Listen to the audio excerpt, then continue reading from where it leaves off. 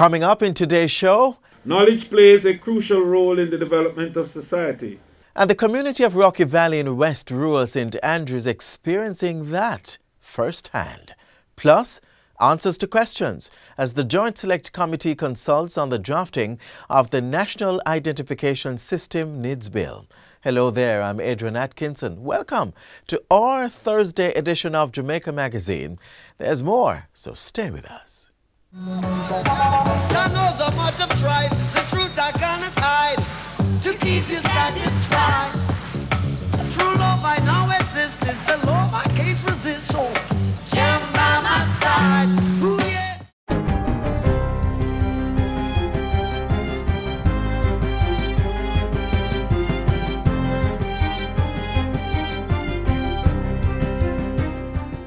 Good day, I'm Theodore Henry, and this is your JIS News for Thursday, February 11, 2021.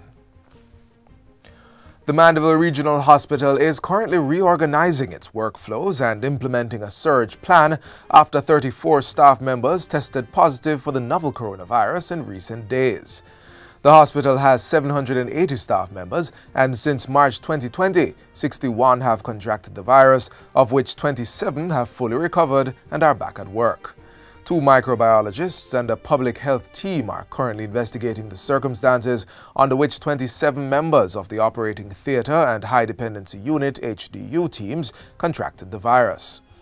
Hospital CEO Alwyn Miller says investigations revealed that 10 of the active cases are likely to have been contracted outside of the hospital. He says sanitizing of the operating theatre is guided by the highest established standards done after each case and again at the end of each day. Regional Director of the Southern Regional Health Authority, Sarah Michael Bent, is also reporting that the Mandeville Regional Hospital's COVID-19 20-bed isolation ward is at full capacity. But, he says, the authority had anticipated the challenges of the pandemic and developed a surge plan early in 2020 for the region, which includes Manchester, Clarendon and St. Elizabeth. This surge plan involves the identification of additional beds on and off-site. That includes repurposing an additional ward to serve as a 16-bed isolation ward and redistributing patients who can be managed at other hospitals in the region. In addition, there is a 30-bed facility at the Kendall Camp and Conference Centre in Manchester and a 12-bed facility at Fonthill, St. Elizabeth for recovering patients who do not need hospitalization. Sarah's regional director is assuring the public that while Mandeville Regional is stretched, it is not broken, adding that they continue to serve the public in the best way possible in all areas of healthcare. Meanwhile, Jamaica has now surpassed 18,000 total COVID-19 cases since the virus entered the island in March of last year. 329 of the cases came in the last 24 hours, one of them imported. Almost a third of the new cases were recorded in Kingston and St. Andrew, with St. James, St. Catherine, Manchester and St. Anne recording the next highest numbers. Over the last 24 hours, a 61-year-old male from Westmoreland also died from the virus, and the Ministry of Health is also reporting one coincidental death.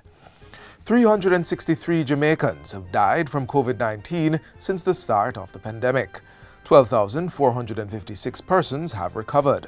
They include 198 people in hospital, 26 of them moderately ill, and 18 critically ill.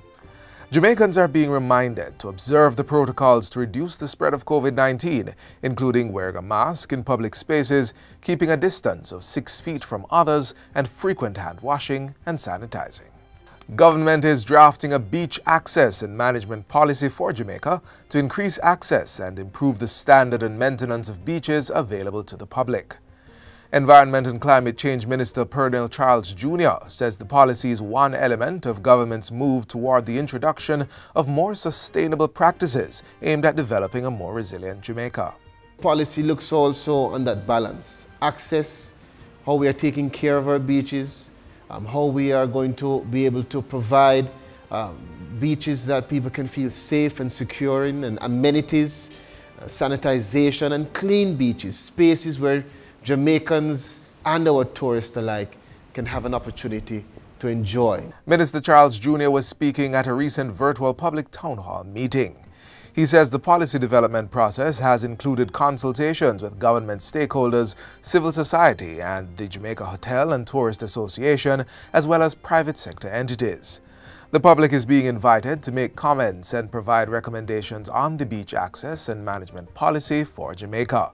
Written suggestions may be sent to policycomments@megjc.gov.jm. Government is aiming to expand the program for the separation of plastics at source following its successful implementation in 18 Kingston metropolitan area communities.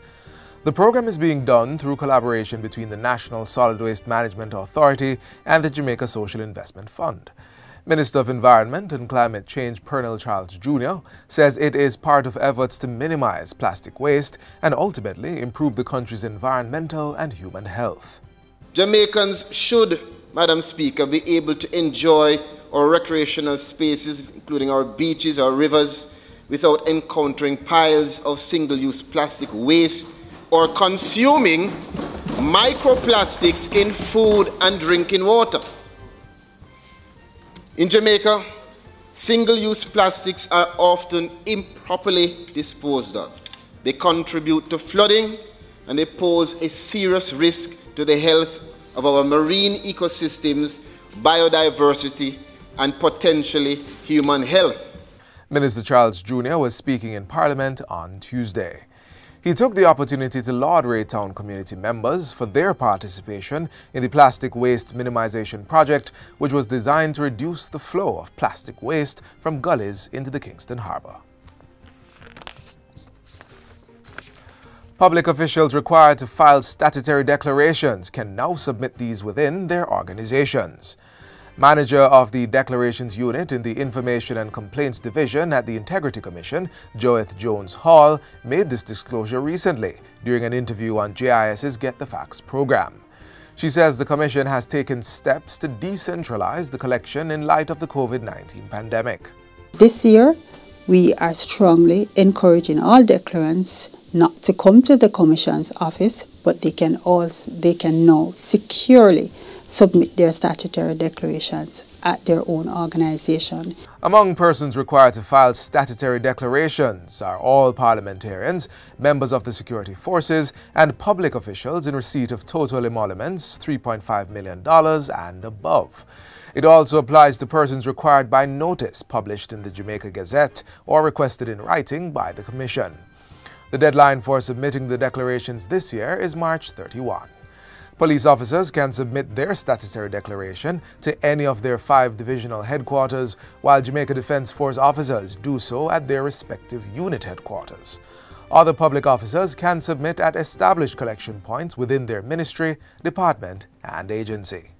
Declarants will be given an envelope, be given seals. There are secured containers located at your organizations, so declarants may submit these documents securely at their organization.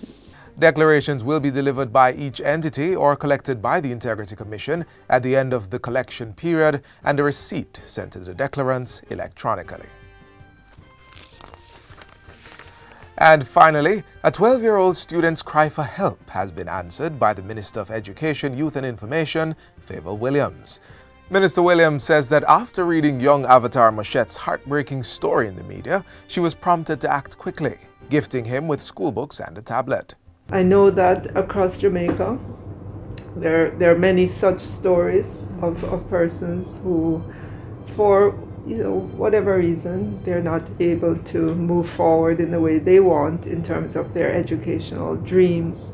We have to intervene to ensure that your future doesn't get stunted just because you didn't have the textbooks or you didn't have a device. Avatar scored an overall average of 83.2% in the primary exit profile PEP last year, which earned him a place at Clarendon College. The tablet he received was taken from the National Education Trust (NET) shipment received from the New York consulate. He also received phone credit from Unicycle Jamaica, which was donated to the NET.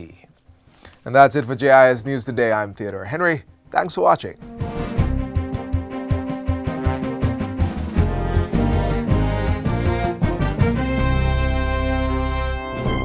What is the National Identification System.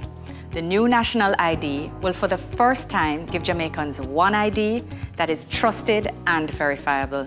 This means easier access to government services like PATH and NIS. It will be easier to do business with the government and the private sector. Eventually, there'll be no need to walk with more than one ID. Support the new National ID. Get the facts at nidsfacts.com or on Facebook, Twitter and Instagram at nidsfacts. As we've come to embrace a digital society, resources are needed to connect us to the platforms. Through partnership, residents in West Rural St. Andrew now have improved access to information through the establishment of a resource room at the Rocky Valley Community Center in Stony Hill. The facility was refurbished at a cost of $5 million. Step inside and see for yourself.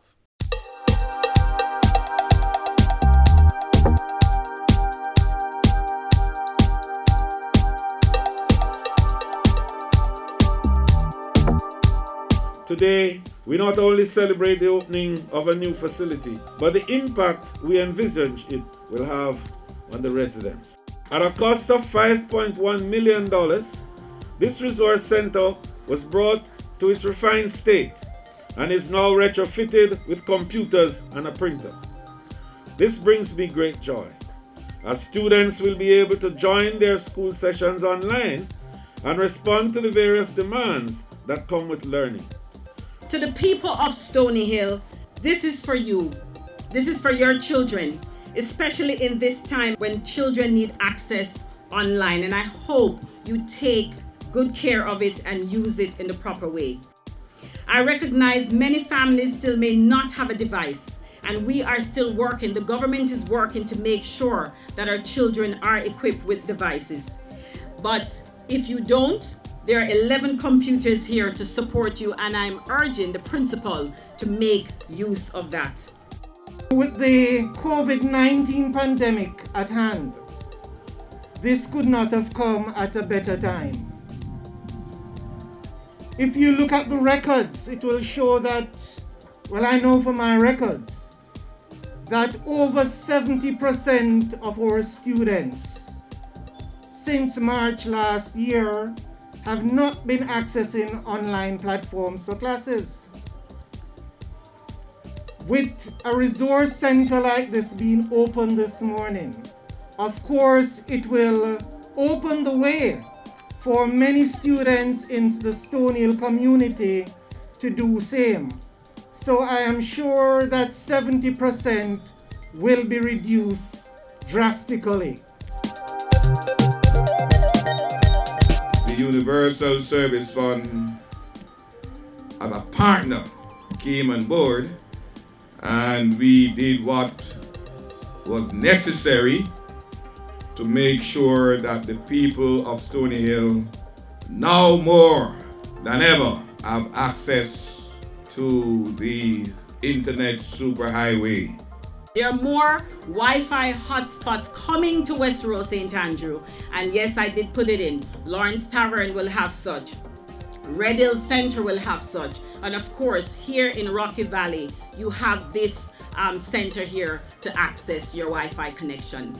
This project could be more timely because our children needed ways to get onto the classes, the Zoom classes, the log on this, the Google search. You have the opportunity now. You have no more excuses why you can't be online on a class. Everyone with the password Rocky Valley Hotspot at 123, get ready. Google, Snapchat, Twitter, Google Class, everything is at your doorstep. We are a country that wants to ensure that we are knowledge-based, and we have brought it to your doorsteps. Enjoy.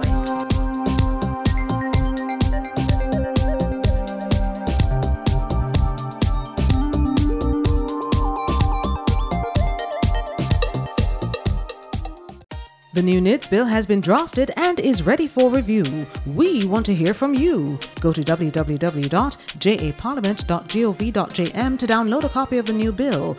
Join the conversation. Make a written submission to Clerk to the Houses, Gordon House, 81 Duke Street, Kingston, or via email clark@japarliament.gov.jm. We have extended the time to the 15th of February. Join the process. Let your voice be heard. Up next, we'll spend a few minutes answering questions that will help to guide the drafting of the National Identification System NIDS bill, not by me, but members of the NIDS Secretariat.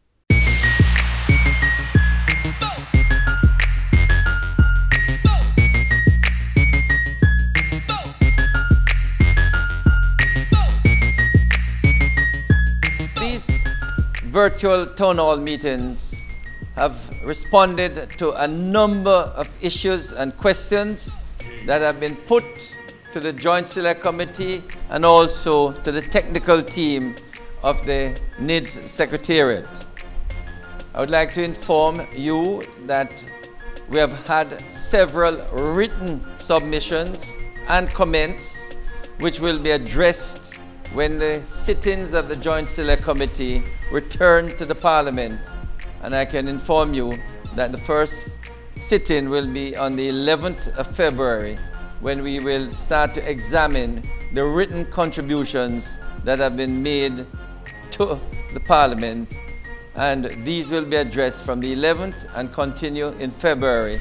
And depending on how many contributions we receive into March. So we have a question here from social media again. Isn't it true to say that with the removal of NIDS being mandatory, it is basically toothless? Once we enter the system, admittedly a voluntary system, once citizens of Jamaica feel that it is beneficial to have the card, then I strongly believe that the turnout will be in the 90, perhaps close to 99%, because the fact that it is easier to access the services of PICA, TAJ, the private sector, generally to get into the educational system, and so many benefits, that without the card, the obstacle is not as difficult. Then I hope that without the mandatory nature of this card, the vast majority of Jamaicans will register and get a card. Another question coming in on Facebook from Sarah Buckland, and she's asking, since NIDS is voluntary now, is there a provision in the bill to prevent any public and private institution from having their own mandate with the NIDS card?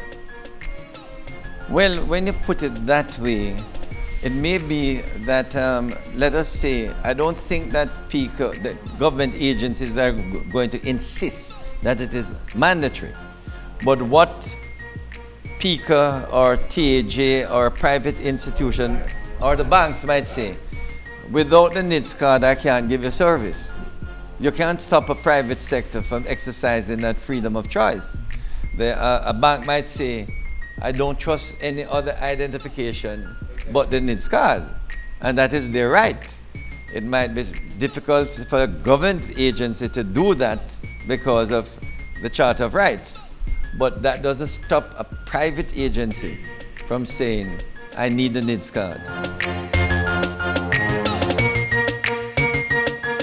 Okay, another question. I would have observed on the current card that height and complexion of many citizens are incorrect. How will NIDS address this going forward in terms of accuracy of data on the card? Well, let us start with the height first. All of our enrollment sites will be equipped with the relevant tools to verify height. As it relates to complexion, we have no system or protocols in place with a complexion. Whatever color you appear before the enrollment officer with, that is what will be captured by the camera and on the system. Naturally, however, the ability to check a face. Your complexion is not considered significantly. It's about the shape of the face, and we have the alternate biometric or fingerprint to use. And that is why we are using facial and fingerprint, because we know you may experience changes there.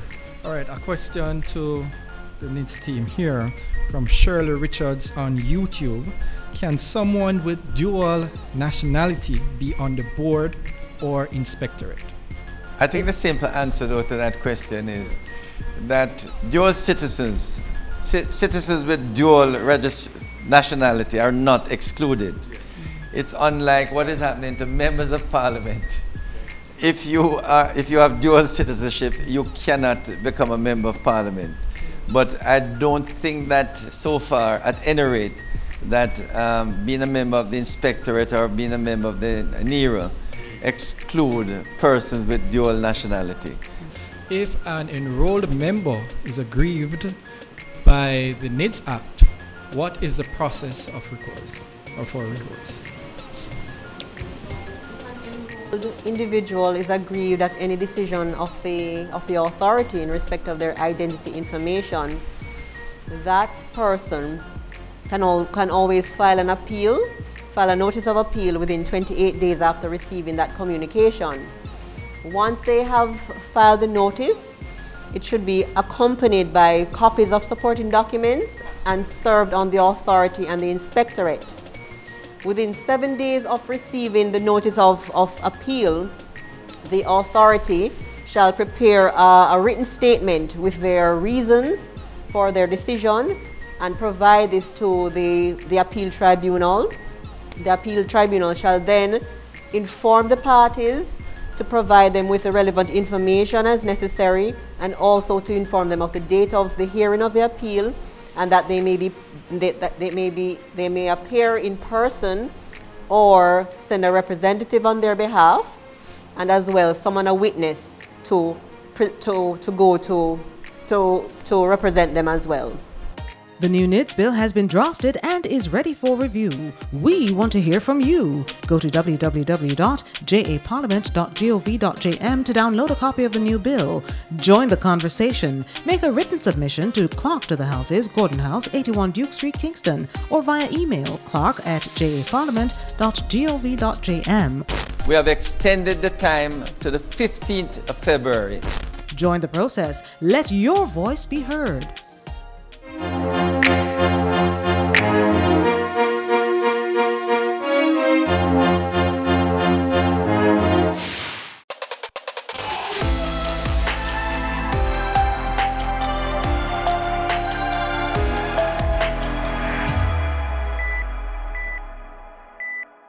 As the country continues to take actions to mitigate the spread of the coronavirus, we want to remind you of its effect on our health.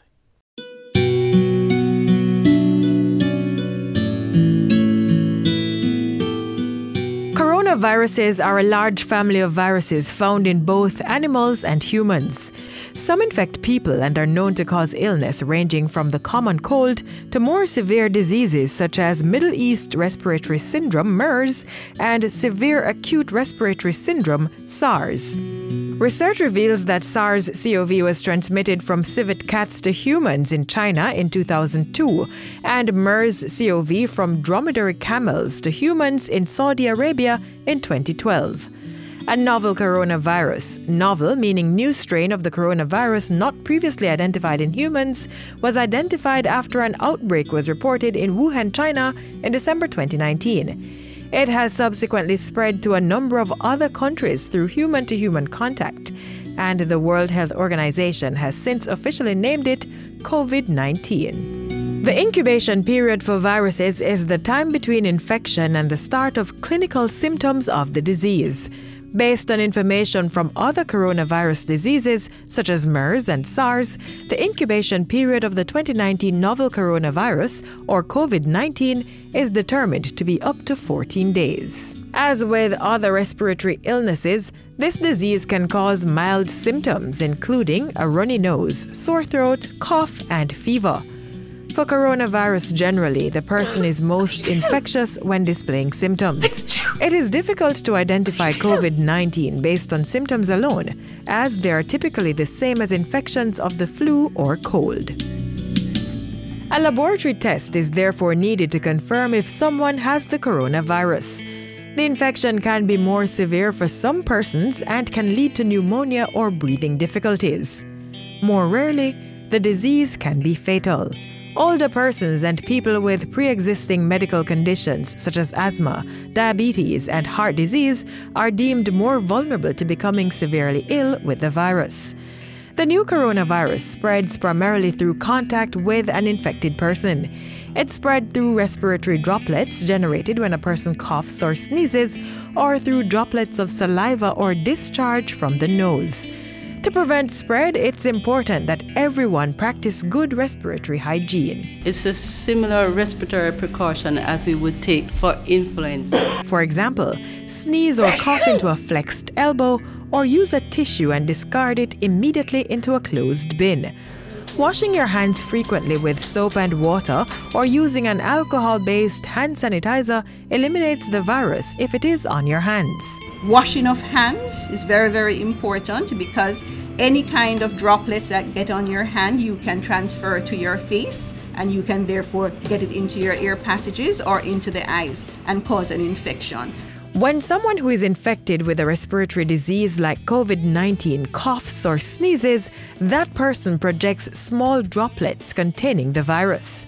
If you are too close, you can breathe in the virus. The general precautions in terms of making sure that you keep your distance, 3 feet is what we recommend. Keeping this distance between yourself and other people, particularly those who are coughing, sneezing, and have a fever, helps to prevent those persons who don't have the virus from getting it. If you are sick, to stay away from other persons, that means not going to work or school. Someone who is coughing and sneezing should wear an approved mask where necessary. Wearing a mask is only for the sick or for medical persons who are doing a procedure. Actually, if you go ahead and wear a mask, you might be the one who would get the infection. Because you put on a mask and you see it happening, they put it on, they start sweating, they start playing around with the mask, it's getting moist, it allows the infection to get in easier. So you are actually exposing yourself. And so we have to be very careful how we use masks and other protective equipment. Data collected by the WHO so far suggests that the coronavirus may survive a few hours on surfaces, and applying disinfectants to surfaces can kill the virus, making it no longer possible to infect people in this way. To avoid getting infected, do not touch your eyes, nose, or mouth after touching any surface. Inform healthcare providers of any overseas travel in the 14 days before your symptoms developed, or if you've been in close contact with someone who has been sick with respiratory symptoms. To date, there's no specific medicine recommended to prevent or treat the new coronavirus or COVID-19. But persons infected with the virus should receive appropriate care to relieve and treat symptoms, and those with severe illness should receive optimized supportive care. Remember, practice good respiratory and hand hygiene.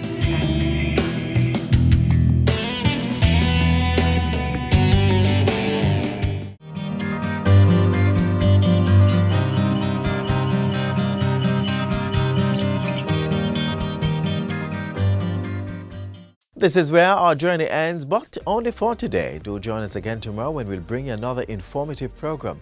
In the meantime, stay connected via our website, jis.gov.jm. And while you're online, send your feedback to Jamaica Magazine at jis.gov.jm or via tweet at JIS News. You may also find us on all the major social media platforms and through our mobile app that's Android and iOS compatible. On behalf of the entire production crew, I'm Adrian Atkinson. Do take care.